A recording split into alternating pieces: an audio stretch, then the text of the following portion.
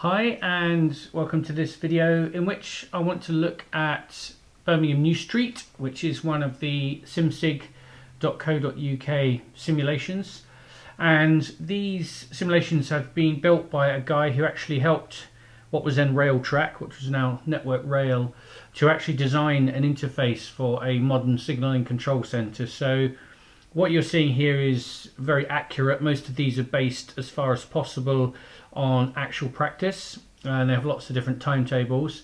And what I want to do is really just move along the screen. If you look here, you can see this. It isn't a massive control panel, although because of the volume of trains, there's kind of a lot to keep yourself busy. And they say on the website that you can't really handle this with one person. I'm doing okay at the minute, but I kind of think that that only happens because all of these trains are running to time pretty much, and it's set on easy mode and all those kinds of things. But I thought if I just walk through some of the things that I've learned, because I think actually, even though it's quite a complex track layout, it's quite a regular service in and out of Birmingham New Street. So there's lots of things that happen lots of times and other routes that really aren't used very often. So we're going to start here at, I guess you could call it the southeast of Birmingham, which is the line from Coventry. And you can see here, there's a couple of train describer panels for each of the different approaches. They're kind of in funny places, but this one here is the train describer coming in. It's kind of useful. As soon as the train appears on this, you'll get the notification in your messages window. But even at this point, we can click on that and we can get the train information. First thing of significance is that there are some complex platform arrangements here.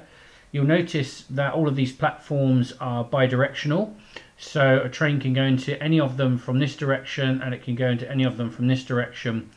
So what we tend to find is trains coming in from Coventry tend to go into platform 2 or 3, and there doesn't seem to be very much logic in that, because you would have thought it would always use platform 3, but it doesn't. So be careful of that. Check the platforms as they arrive. I tend to leave these this signal here on manual rather than auto, and that's just to stop trains just rolling into the wrong platform, for which obviously you lose points. And if you're a passenger, that might be slightly annoying. Trains coming in from the Birmingham direction into Birmingham International from New Street direction, you tend to get, I guess, 4 different sorts of trains. So the 1B trains are basically the trains to London Euston.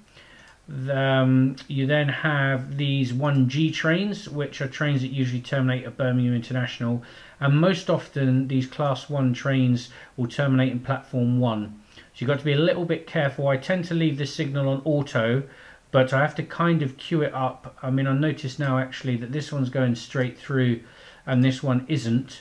So I could actually take off the automatic button there. That route is still set for the 2Y trains, which are the ones that go all the way to Coventry or further on. And then there are trains that back here, a 2I train, and they're the stopping train, but which terminates at Birmingham International, and they tend to reverse in platform 3. So a couple of little fun bits there, but generally there's not a massive volume of trains, so it's kind of manageable. I'm running the simulation 1-to-1 at the minute, so in real time, and it is kind of manageable. Now here, most trains go straight through Stetchford into Birmingham. The only exception so far I've seen is a couple of class 4 freights will go up the Stetchford line, and effectively they're bypassing Birmingham. They tend to go up the Perry-Bar Grand Junction Railway, which ends up over here. They pop out the top there, so that's all fairly easy. So I tend to leave these on automatic because 90%, 95% of the trains go straight through. Same in this direction. The other thing is there is one passenger train, well, I've seen one so far, I don't know how many more there will be, which has a 1P head code, and that's a train which is the Wrexham to London Marylebone line, and again that comes in from Perry-Bar, comes down the avoiding line around Birmingham and joins here. And likewise you'll get a train, I can't remember what the head code, 1S maybe, that comes up this way, and again just be a bit careful as they appear here. Click on them, just kind of get a look. If you see Birmingham New Street, you're probably fine. Otherwise, just kind of pay a bit of attention. And the easiest way to do it, I tend to find, is to use these auto buttons so that I don't forget to cancel the route by the time the next train's coming up. Otherwise, what will happen is, if my Stetchford train or my diverting train is coming up here and I suddenly think, oh no, these are wrong, the train itself will stop at this signal and tell you that it's got the wrong route. At least it probably will. But if you try and cancel the route while the train's still approaching, then you'll lose points and all kinds of stuff happens. This train will then have to stop and call the control and say it saw an adverse signal aspect and all those kinds of things. So I tend to use the buttons. If I know the next train is going to divert here, then I'll just unauto these and let them reset by themselves, so that's fine. So moving in a bit closer, we then have the main, I guess this would be the eastern end, which is the up direction, because it's usually up to London. And it looks quite complicated, but fortunately, again, there tend to be fairly regular services here. So what we have here, this Saltley train describer, is the entrance to here and to here. So this is the line, Borsley Junction. This is the line here that comes in from Leamington and Oxford and Stratford-on-Avon, and that comes up here, and this line will then appear at the top. This line here is the line from Derby, and so this comes into Proofhouse Junction and this arrives here. Now we've got some funny things with the signalling. If the train arrives here from Derby, it's no problem, you can just signal it straight through. However, we've actually got a slot here between the Saltley signal box and our signal box. So when Saltley wants to send a train that arrives here, then it will send a slot request. It'll come up in the messages window as a green message, and what you then have to do is quite straightforward. You click on this signal, which is a Saltley signal. If you right click any of them, you can see the number. That's Saltley signal 87. You click it like a normal route set, and you either click onto that signal or you click down to this signal, and that depends whether the service is heading for the WL lines, which are the Stour lines, or the Derby lines up here. Now the reason you've got to be very, very careful is, although some platforms can be accessed from both lines, you'll notice here that the furthest platform that the WL lines can reach is platform 10, and if you come in from here, you'll notice that the you can only reach platform 7 from here without crossing over at this point here onto the WL lines and coming in. So what does that mean? Well, the timetable fortunately is pretty good. So most often the Derby trains will go up the top along the Derby lines. Most of them will either reverse here and then go back either to Derby or to Borsley Junction, depending on obviously where they're going. Some of them continue up onto the line there, so they tend to be fairly regular, and that's not too much of a problem. Occasionally, some of the trains will need to cross from Borsley Junction down onto the WL line so they can access these lower platforms, and that might be because they're going up the west coast towards Carlisle and Scotland and Manchester and those kinds of things. So obviously it depends. Same kind of rules as usual. As the train's approaching here, click the head code, find out which route. You'll see DEL if it's supposed to go along the Derby lines, and you'll see WL if it's supposed to be on the Stour lines down here. So that's all kind of fairly straightforward. I tend to leave this signal on auto because all of these trains go straight through from Coventry into Birmingham New Street, and not many trains cross here. A couple do, but not many, so I tend to leave that on auto just to make that a bit easier. Likewise, for trains coming out on the Stour lines, most of them will either go to Coventry or they'll go down this Curzon Street chord down towards either Lichfield, which is this line, or to Bescot and Perry Bar. Bescot and Perry Bar in that direction. Or they'll go to Coventry. Sometimes a train from the north here will come in and it will want to go to Borsley Junction, because usually a cross-country train heading to Oxford, Leamington, Reading, that kind of direction. So if that's the case, it will come up here, it will cross over the line here if it's going into Borsley Junction. I'm not actually sure if there's a signalled route. I think there's a signalled route from here to the Derby lines as well. But I don't know if I've sent a train to Derby or whatever. So I tend to leave that one off automatic, just because there's lots of decisions here about which way to go. And again, you don't want a train getting to a green light, stopping, asking you what's going on, especially when you've got loads of train ready to start buzzing in your ear and all the rest of it. So the trains from coming into here and going out, other than that, are fairly straightforward. Be a bit careful about train regulation. So you'll get local trains like this 2N43, which is going to come up onto the Derby line. So that means it's going to come over the bridge and into here. And what might happen is you'll get another train that approaches here or here that it asks to signal through. You've got to be a bit careful, because sometimes this appears here and you think, oh, quick, route it all the way through to here.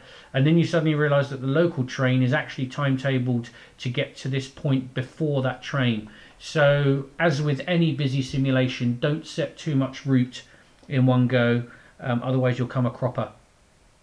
When we get down to here, we've got an interesting signalling system, and that's because the junction here is very close to the station and there is not enough overlap for this signal.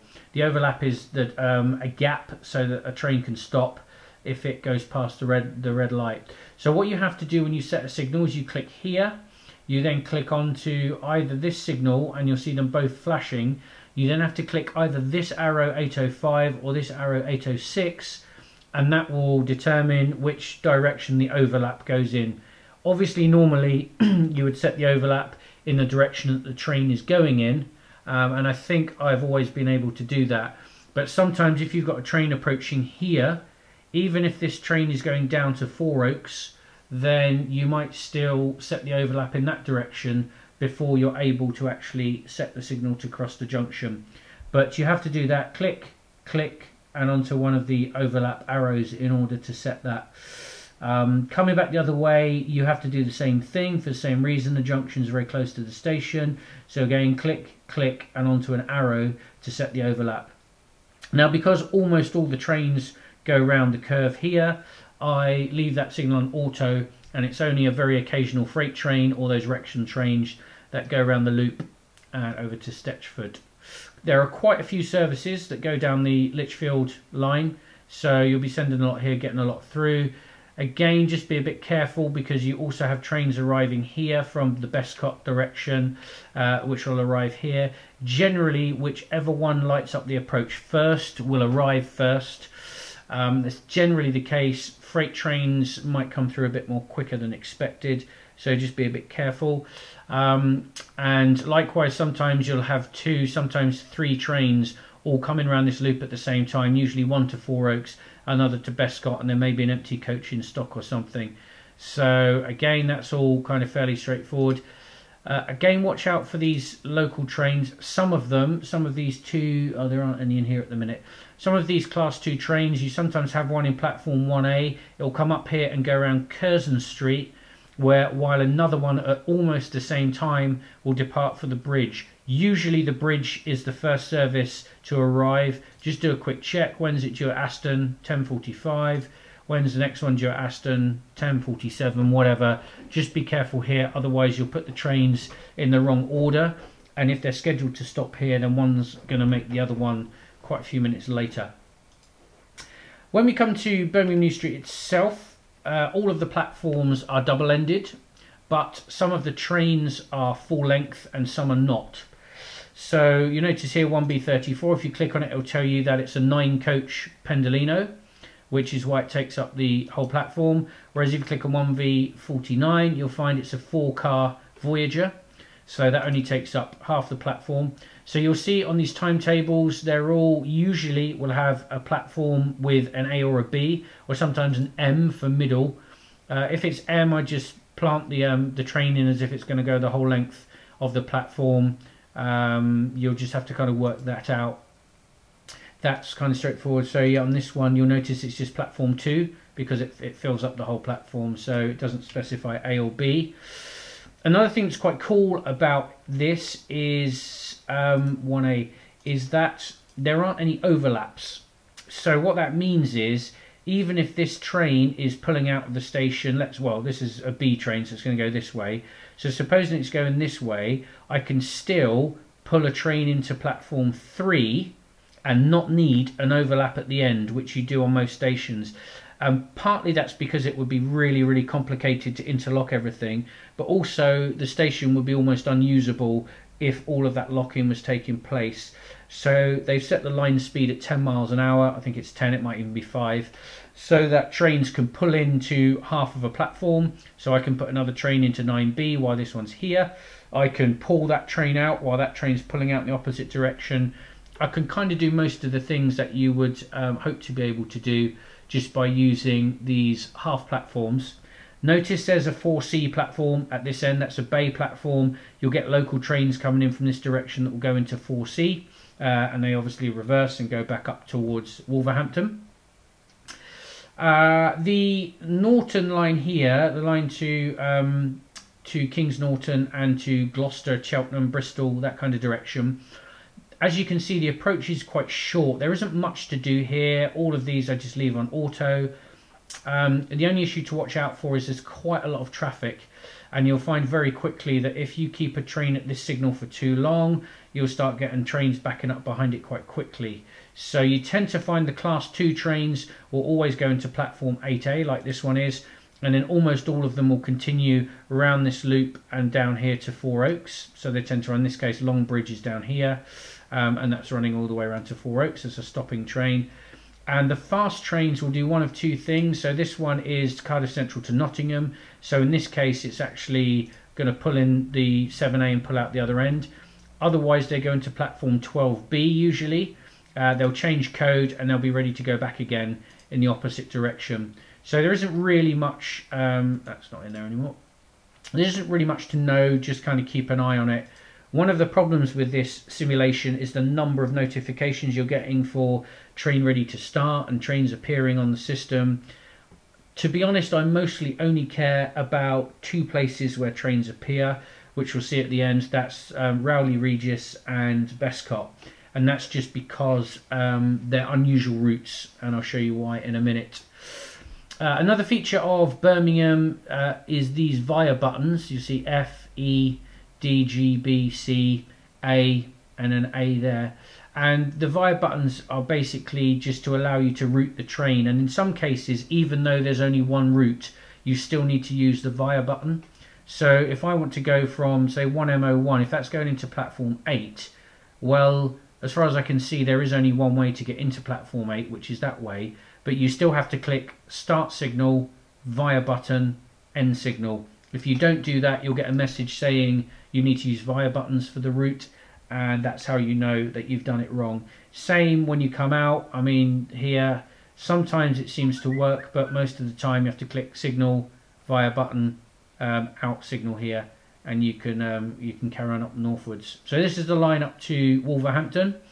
One thing that's interesting is this signal here. I'm not quite sure why, but there's no auto button.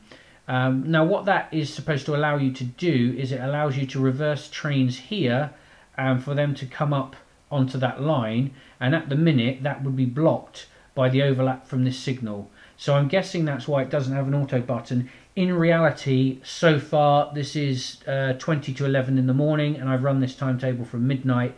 So far I haven't had any trains running backwards up from platforms 1 and 2. All of these are lines going southbound towards London direction. So at the minute it hasn't been a problem. I tend to try and signal things straight through, but again, if you get caught, you'll get an indication on your messages saying that the train's stuck at a red, and that's just a useful little heads up. By the way, sometimes you'll get, 4 train ready to starts all at the same time, so you've got to try and kind of manage all of that. So then this is the last section of the simulation. The Soho depot is where most of the multiple units get stored at night, where they come out in the morning. It's not too difficult. You'll get a call from the depot as you do on most simulations. Most of the time, in fact all of the time so far, all of these trains coming from the depot are destined for New Street, in which case you signal it from this signal through to this signal through to here, and you end up at the North Junction at Soho, and then you bring the train back, reversing, crossing over here and back in. Now you can't, there's no berth on here, so you can't assign a number. So if you want to actually interpose the code onto it, I usually put it down here so that when the train comes back, it will pick up the code on the way through. Be careful, however, like most reversing moves, you don't always know how long it's going to take, and there are usually quite a few services coming from Wolverhampton. So as soon as the train stops here, if you press F2 and bring up the train list, you can see the expected departure time of the reversing move, and then you can work out whether to let, say, this service pass, or whether that train's ready to move and it can move. Trains coming into the depot, much easier, come in from the south, up here into the reverse siding and back up into the depot, so nothing really too tricky. This cord here goes onto the Stourbridge line, so these lines under here are controlled by Stourbridge signal box, or Walsall, what is it, which one is it, Saltley signal box, no, not Saltley, well, it must be Stourbridge signal box. This is the main line that passes under here, so there aren't many services that go up here. There have been a couple of freights, a couple of network rail kind of trains, but not really very much. So again, I keep the signal on auto for the Wolverhampton line. If you need to send a train up here, then like most of these, you hit the slot request, which is telling Stourbridge signal box you have a train to send in. Once that gets granted, the disc will stop flashing, it will become a solid white, and then you will be able to set your signal onto that Saltley signal, which is Stourbridge, which is 21, and then the train goes round. Like I say, not many. I've had about 3 or 4, I think, so far, so that's kind of pretty easy. Likewise, you get very few coming out, but you have a similar advanced slot request. It works the same way as it does over here, that when the train arrives, you will get that flashing up as an advanced slot request. You then signal the train through to here, and then once you've done that, then Stourbridge can set a route from his signal to your signal, and the train's ready to come through. Now you've got a bit of a loop thing going on here. It's not used a massive amount, so the most common route is certain trains from Bescot and Walsall will come up the junction, and most of them will continue directly to New Street. Most of the slower ones will go around the bottom, and they will then come around the loop and they'll come into New Street that way. So some of them come in direct up the junction. Occasionally one will go up to the North Junction and go around here. So there is one service that arrives from here, goes around the loop and actually goes up to Rowley Regis and towards Stourbridge and Worcester in that direction. So every now and then you'll get a funny, but most of the time that doesn't happen. I've never done anything here. I've just left all of this all automatic. Haven't had any need to do anything, so that's easy enough. The other thing I've done is, because lots of trains come here, lots of local trains, like 2815 started at New Street and ends up kind of coming up through here. So I leave that signal autoed so that all of these trains will just come through without me having to remember to set the signal. Then when a train appears in Bescot, this is why I'm interested in it, I'll click on it as soon as it arrives and I'll work out, is it going via Aston, in which case I can obviously just set the route across here, or is it going up to Soho Junction and into New Street. So that signal I don't leave on automatic, because it's about, maybe not quite 50-50, but half the trains go straight through, half of them go up roughly. So I leave that one off automatic, and that gives me a chance. When you send a train up here towards New Street, again, just be a bit careful with the timings, because I tend to find that by the time a train appears here, if it's coming up this way, at least 2 services will have to pass it before you want to take out the auto so the route cancels to give you that line in from there. So just be a bit careful. That little route here takes a bit longer than you would think to get around. So don't just kind of think, oh, here's a train, set the route all the way through. You'll have 2 services on top of you before you know anything about it.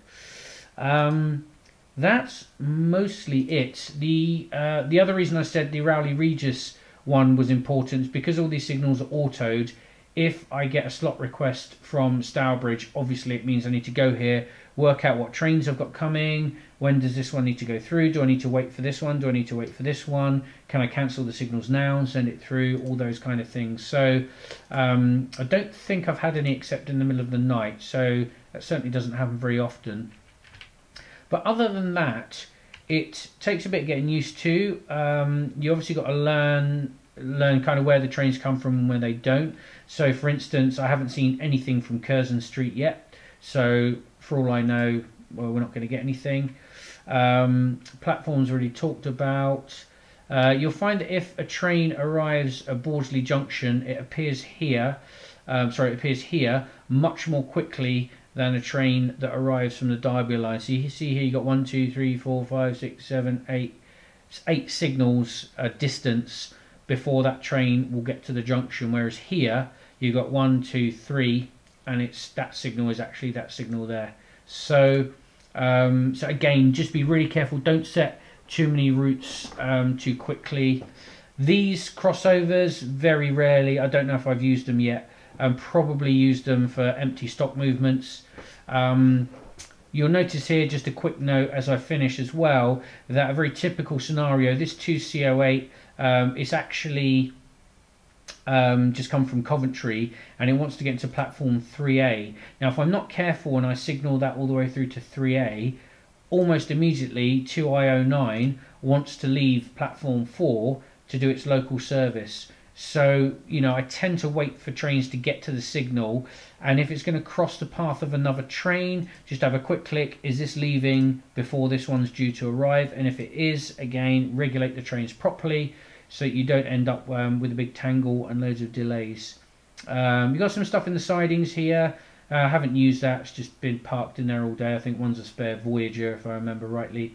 And another thing is, when you are shunting empty coaching stock in the morning, you might sometimes find, there's one that I remember in platform 5 or 7, I can't remember which platform it was, where you've put the trains in there and you send in a third train but it doesn't quite fit, and it tends to then overhang the points and it locks up the this end or some of the platforms at this end of the station.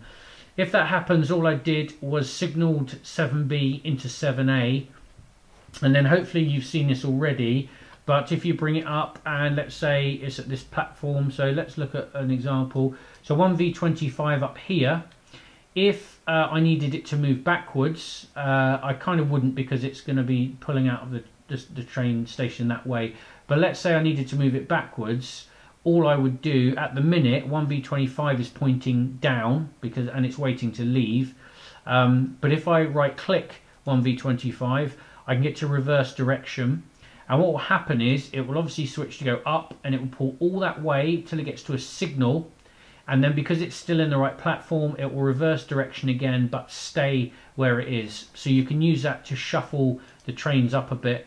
And likewise, sometimes you have two trains in the same end of the platform like here, and maybe the first one of them leaves, it still looks like the whole half of the platform's occupied.